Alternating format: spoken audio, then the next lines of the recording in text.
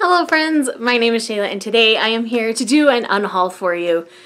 Recently, Sam from Thoughts on Tones have done a couple unhaul related videos, and I just kept looking at my shelves and feeling frustrated with some of the things that are on my shelves, particularly on my TBR shelf. So I wanted to go through and kind of declutter, make the shelves the way that I wanted them to, so I make sure I'm reading things that genuinely make me happy and that I'm genuinely interested in. So today I have 26 books that I am unhauling with you guys today. I know it's a lot, and when I first got my channel, I kind of went like book buying binge crazy, and that's how we ended up here. Let's go ahead and jump right in here. So this first book that I'm unhauling is Quintina by Megan Riley. This is book 2 in a series. I liked book 1 fine, and I've decided to keep it on my shelf because it was one of the first review books I ever got, but I have no desire to continue on with the series. This has been sitting on my shelf for a year and a half, so I think what I'm going to do is just go ahead and send this on to my local library and let somebody else get exposure to the series and enjoy it that way. Next up is Behind Broken Glass Walls by N.M.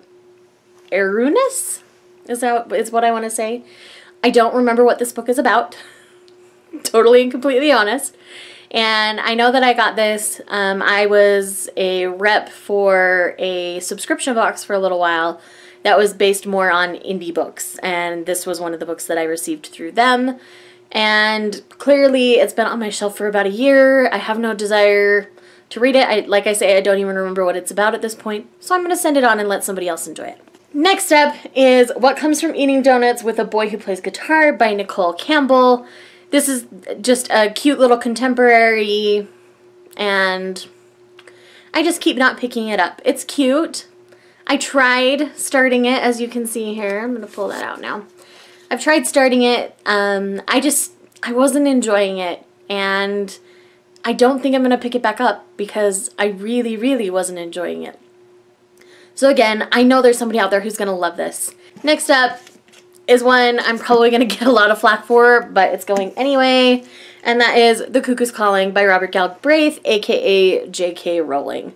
So I got this on Book Outlet when it was on sale, and I wanted to start this series, but I keep not starting it. Mysteries aren't really my jam. I don't read a lot of them, so I've decided that if I am going to come back to this one, I'd probably just check it out from the library because I don't even know if I'd want to continue on with the series. So again, this will go to my library, and there may come a day where I check out this exact copy from my library. But for now, that's where my books are going to go. Next up is Not Dead Yet by Phil Collins. This is a memoir by Phil Collins. A lot of people forget who he is and what he's about. He's an excellent musician. I was interested in this because I like Phil Collins as a person, but I keep not picking it up again. And as much as I like Phil Collins and his music, I don't know if I want to learn more about his personal life. I'm afraid it might affect how I feel about him as an artist. I don't necessarily want that to happen because I care a lot about the music that Phil Collins creates.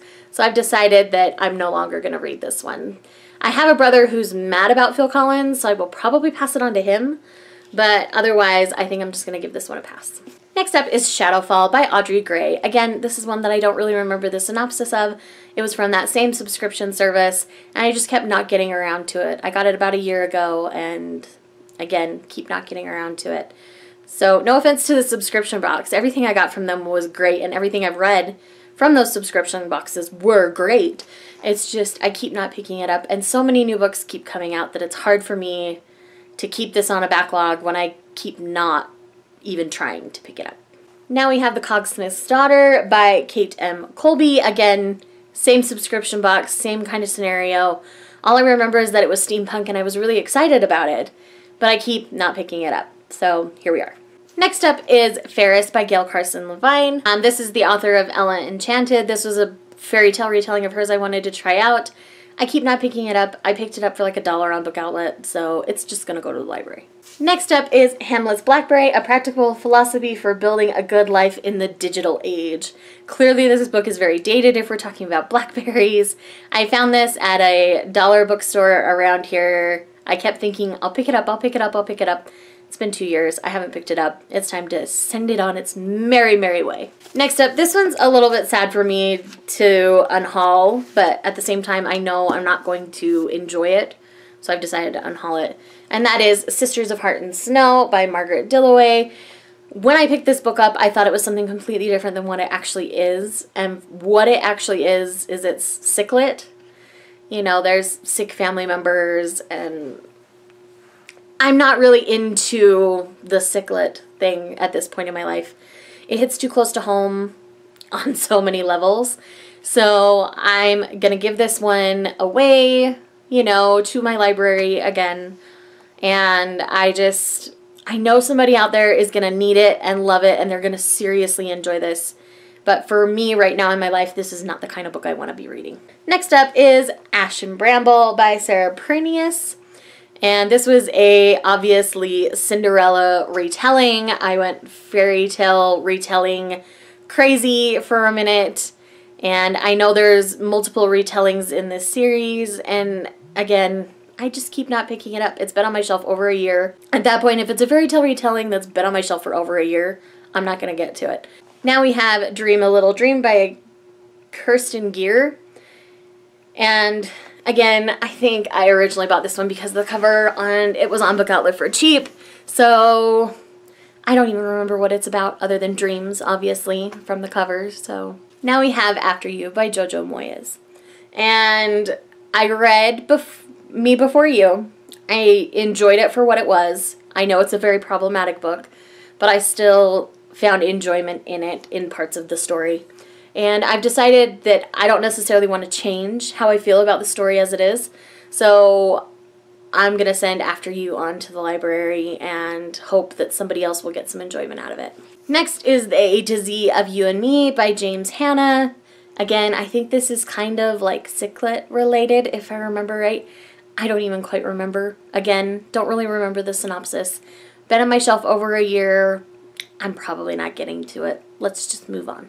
I kind of went flower happy for a minute at the bookstore, and I've picked up 2 that I keep not getting around to, and I'm just going to send them on. The first is The Language of Flowers by Vanessa Diffenbaugh. And then the second one is The Art of Arranging Flowers by Lynn Brannard. Again, I don't know why I became flower obsessed with titles for a minute, but again, I don't remember what either of these books are truly genuinely about, and so I don't really have any interest in them anymore, and we're moving on. Next up is How to Be a Heroine, or What I've Learned from Reading Too Much by Samantha Ellis. I originally thought this book was going to be very satirical, very witty.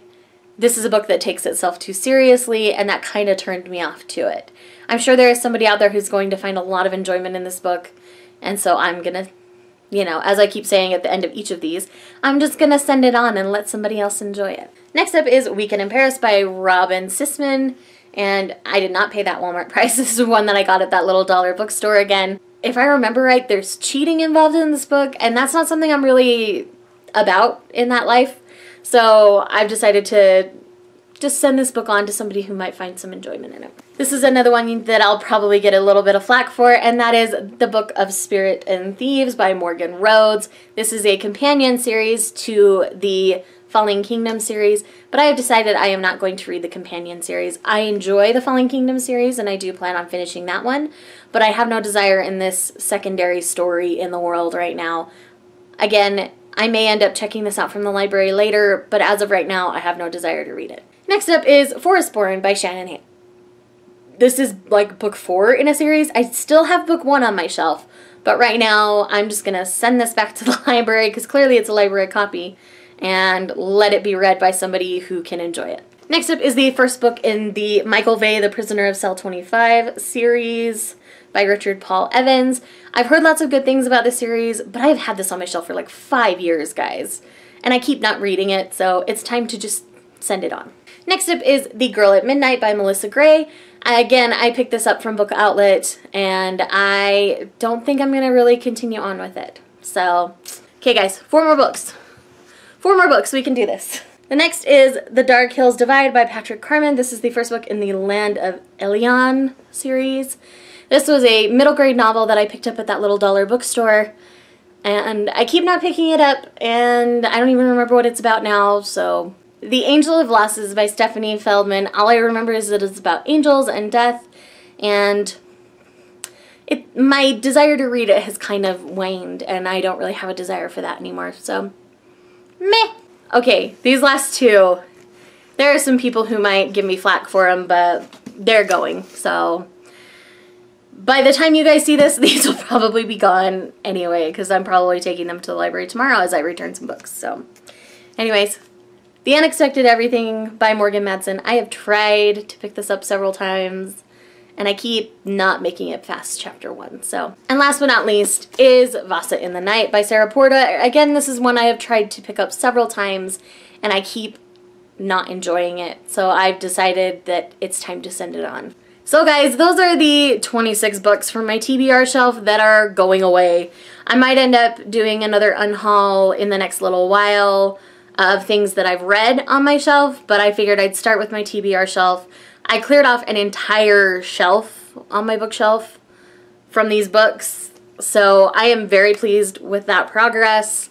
And I was at the point where I needed to buy another bookshelf, and I'm like, maybe I should do an unhaul first and go from there. So I hope you guys enjoyed this video. If there's anything about these books that I should give a second thought to, let me know in the comments down below, and I will see you guys in the next video. Bye!